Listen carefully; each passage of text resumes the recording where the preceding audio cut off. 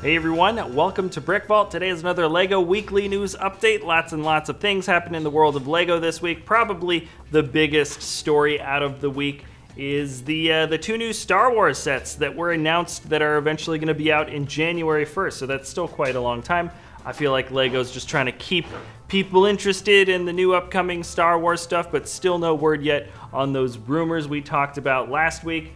Ideas got another set voted in with 10,000 votes of support. It's probably going to be a weekly thing.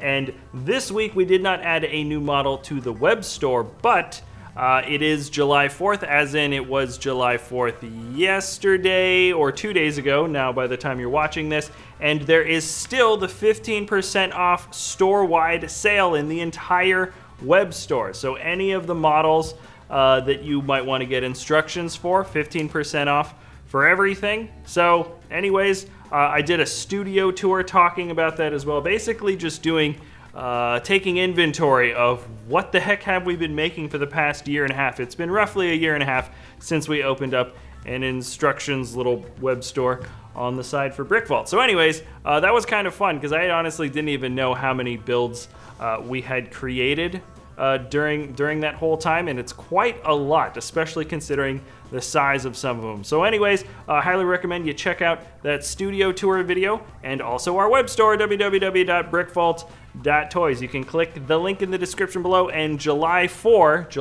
is that promo code for 15% off.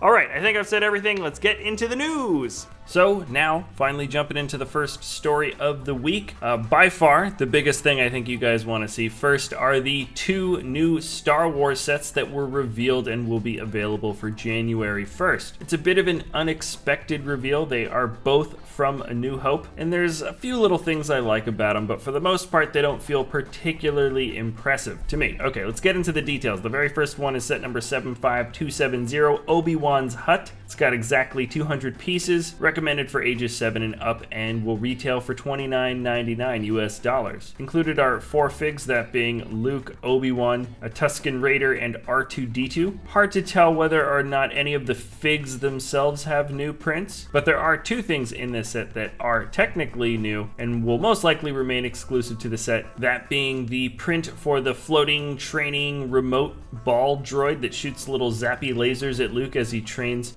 with the lightsaber. That's included. Technically, that thing was on the Falcon. You never saw it in Obi-Wan's hut, but I suspect Obi-Wan may have brought it with him from his house and brought it onto the Falcon at some point. For some reason, that just doesn't feel like something Han had lying around the Falcon on his own. Anyways, that's an exclusive print for that minifigure head. And then the better piece, the cooler thing, I think, is the Princess Leia hologram element. Similar to how the Palpatine trans blue little hologram figure looks, this one is for Leia. At first I thought this was just a redo of Palpatine, but when you look closer, it is in fact Leia with her hooded robes. It's a slightly different mold. You can see that Obi-Wan's hut folds open and closed, and I probably don't have to say it, but yes, that is blue milk, or at least a blue milk container on the table. Considering the number of figs included, $30 doesn't surprise me, though it doesn't necessarily feel like a $30 set. It feels a little bit small. And then the second set revealed, also going to be available on the same day, January 1st, is Luke's Land Speeder, another Luke's Land Speeder set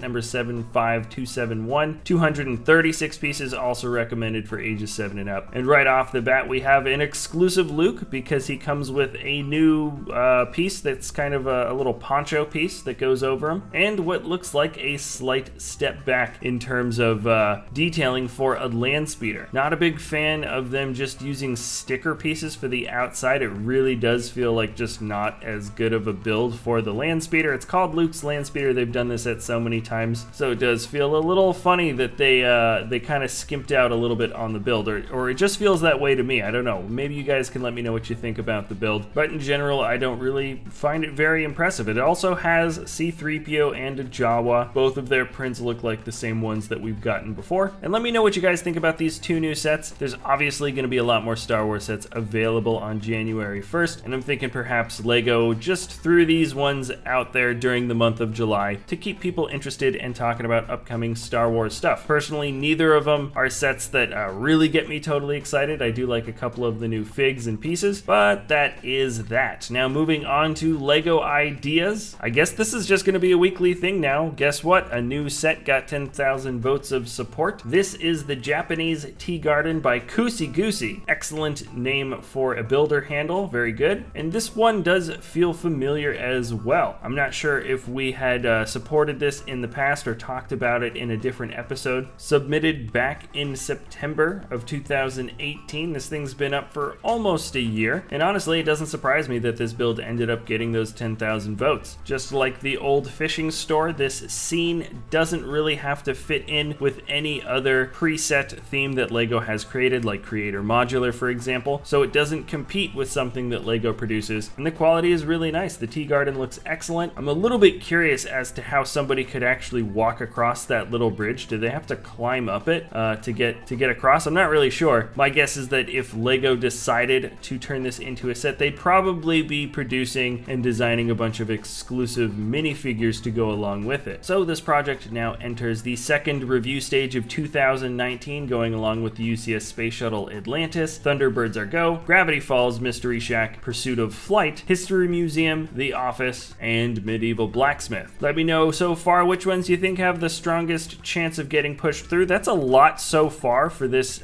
this second review stage of 2019, and with so many projects getting at least the 10,000 votes of support, it would be cool to see 2 get chosen at the end of this stage, or possibly 3. I don't know if they've got a limit for that, but it's definitely something that I hope Ideas is at least willing to explore. Now, I don't know why it's getting so popular for sets to be getting voted through. Perhaps it has something to do with LEGO Ideas building contests. Guess what? They've announced another one. They're always having, I think, at least 2 going on at any time, and this next contest is the Moon to Mars one. This one asks you to show the community what kind of space vehicles you think it would take to make it to Mars. So that's pretty straightforward. It feels like, you know, make any type of spaceship or rocket, submit it into their ideas contest, and there's a few different tiers of winners. First and second prize get a ton of space sets. Specifically, most of them have to do with the latest LEGO City Mars exploration line, though the LEGO Creator Lunar Lander is also included, and the Saturn V.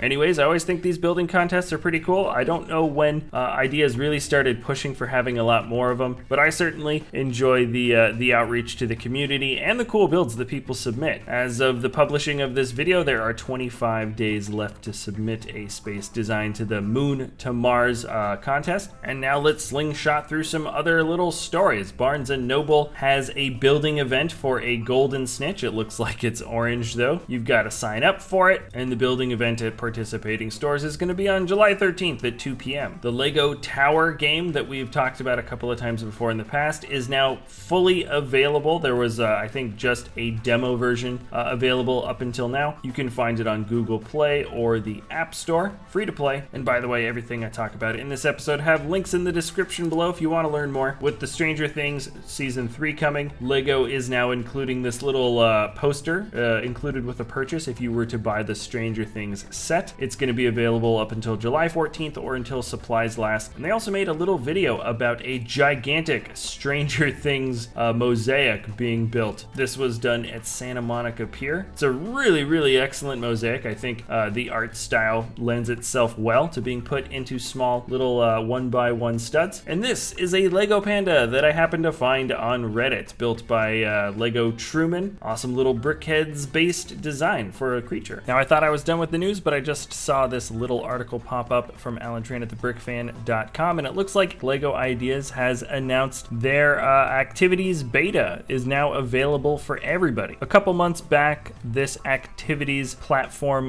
launched for just the most active users on Ideas. Now it is open to the general public, and from what I can understand, it's almost like a building contest platform, but without the contest. Just fun building challenges where people can do small projects that don't take up a ton of time, and you guys can create, share, and have fun building little bits and pieces. You can check out their announcement for more information, and their latest activity that I think now is available to anybody is Build Your Holiday Essentials. All right, that's going to be it for this weekly news update, everybody. Remember to come back same time next week for another LEGO weekly news update. And also, tomorrow is top 10 mocks of the week. I've already actually picked them out, or most of them out, as I record right now. They're really, really cool. Definitely some strange ones are going to be in there for this one. But anyways, yeah, that's going to be it. Thanks so much for watching, everybody. July 4 promo code, 15% off at the web store. All right, that's going to be it. Thanks again, and we'll see you next time at BrickVault. Hey everybody, wanted to pop in very quickly, let you know that we've got a LEGO web store, www.brickvault.toys, where we sell these step-by-step instructions for some incredibly awesome LEGO mocks. The revenue from the web store helps support us here at the channel, as well as the designers that build these amazing LEGO designs. So anyways, thanks a lot for watching, everybody. Check us out at www.brickvault.toys, and we'll see you next time at BrickVault.